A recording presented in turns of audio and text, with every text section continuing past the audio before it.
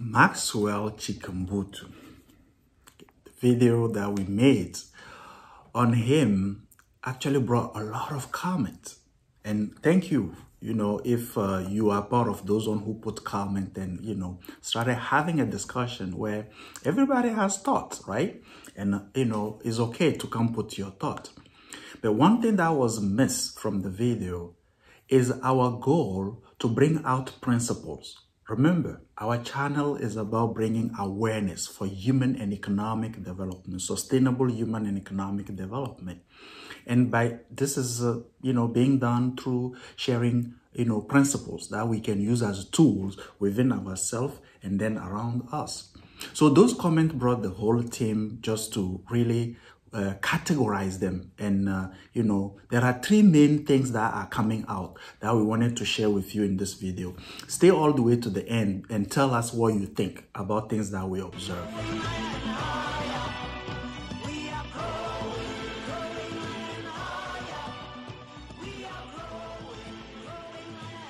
So yes, Maxwell Chikumbutso, so many other inventors, have existed. So before we go further, right, couple of things that I would like to, mention before even we dig in, the three things that we would like to share with you. And like as I said, if this is your first time, don't hesitate, right?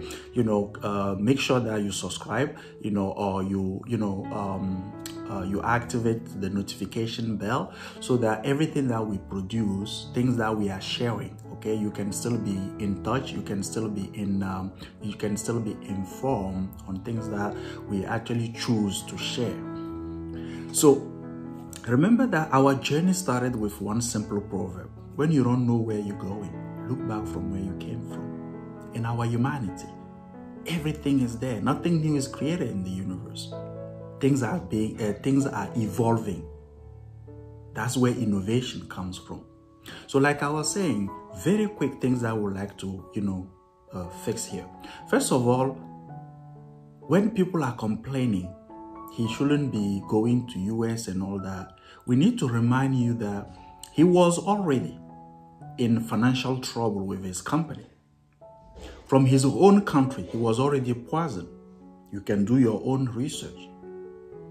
Already from his home country, people were not really buying the product or helping the business he was actually building behind the idea or behind the innovation or the creation. They were not even buying that. Otherwise, the company will not be in trouble. So one thing I'm pointing out at this level is that among ourselves, Africans, we still have to work on coming together to work around something. We shouldn't be blaming always the other side. Now, remember, it was true in the research, I think it's Foster Gamble, right? You can do your research on him, Foster Gamble, who's a producer, who actually brought more awareness or visibility, on things that Maxwell Chikumbutso was doing. So there is no blame here to do, because what will he do under that?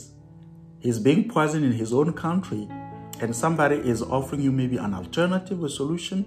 We can't blame him for that. Now remember, the video initially was not done. Maybe the team will put the video again here, right? It was not done to judge or say what was, if his creation was truthful, is a scam. But with your comment, we also learn a lot. So basically, what I wanted to bring out here is all the comment we're reading, right? First of all, remember, everything, principles, we all have access to the same principles. Innovation. Innovation doesn't just happen in thin air. You have to be inspired.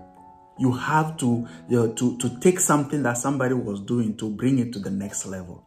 And even if you notice how human evolution is happening, we're not the same than a million years ago.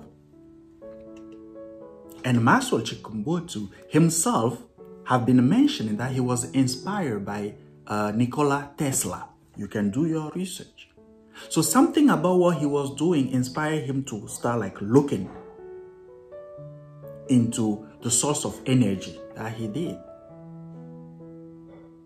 And I just love how by being inspired by that, he did some research. Is it true? Is it a scam? Is it fake? We don't know. Follow us very well. But the principles behind this, how can that serve you?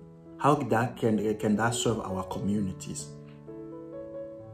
Now, he's mentioned already also that he received his message, from God. Call it how you want. Allah, awareness, karma, whatever name you put in there. I love how Einstein mentioned this once. I think I will make sure I read through it properly, okay? So the intuitive mind is a sacred gift, and the rational mind is a faithful servant. We have created a society that honors the servant and has forgotten the gift. Albert Einstein.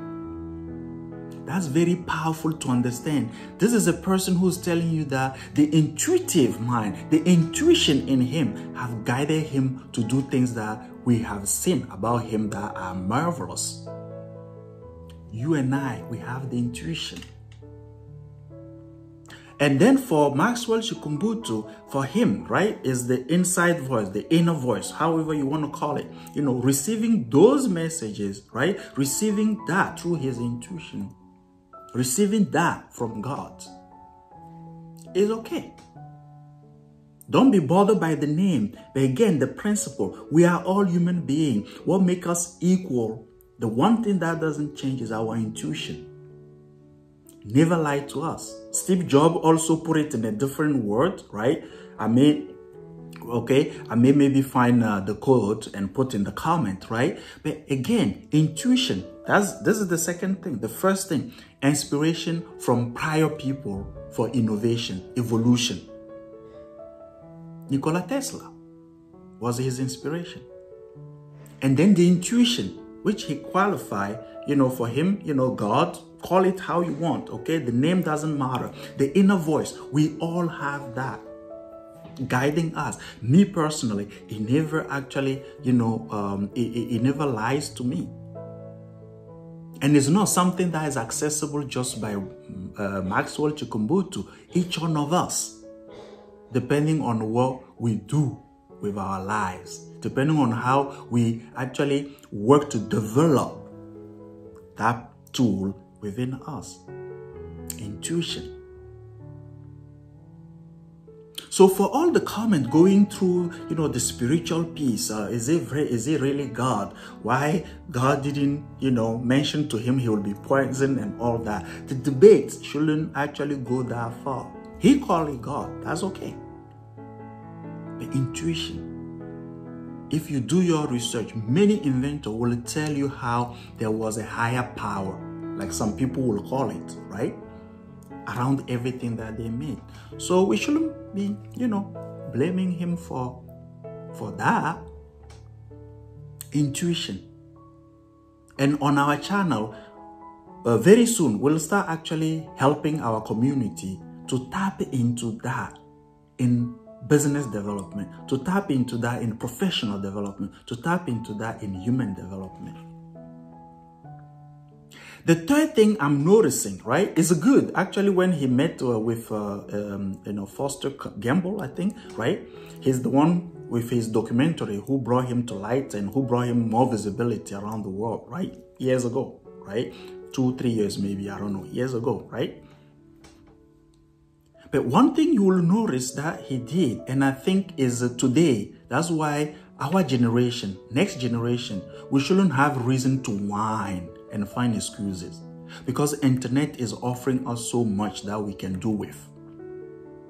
So apparently he was able to put his IP, he was able to put the source of his discovery or his technology, right, on the blockchain. That will be good. That's another element that we wanted to precise. Whoever you are out there, you're trying to do something and you feel like you capitalize, leverage on what technology can offer today. There's no excuses. So in this video, we wanted to bring to light, again, these are 3 key things, right? That we have to be able to keep leveraging on. In one of our book, okay, dominate your competition, okay? I'm sure the link is in the description and all that. We actually share the matrix of innovation. You can also leverage on that to help you out. And when it comes to instinct, when it comes to intuition, we'll be talking a lot about that here, because it's the power that we have in us individually that we need to be able to leverage on. So let us know what you think about these 3 things that we mentioned. And then put your comment. We can continue then the discussion. We can help people discover more and more the principles that are accessible to each one of us for all our callings, all our specific missions in this world. I'll see you in the next video. Don't forget to subscribe.